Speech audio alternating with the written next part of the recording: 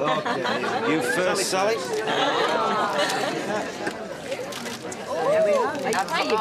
Come on, get it down your neck. See, the entertainment's arrived. Yeah.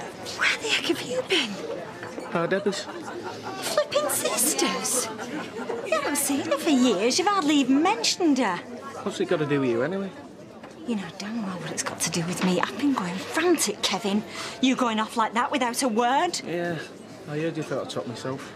This isn't going to be embarrassing, I hope. We've already had enough fun and games in here for one day.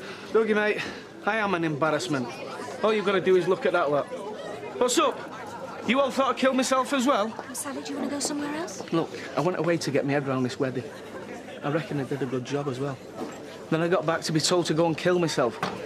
Now I know why. He's frightened, isn't he? He knows the truth. That you and me are still unfinished business.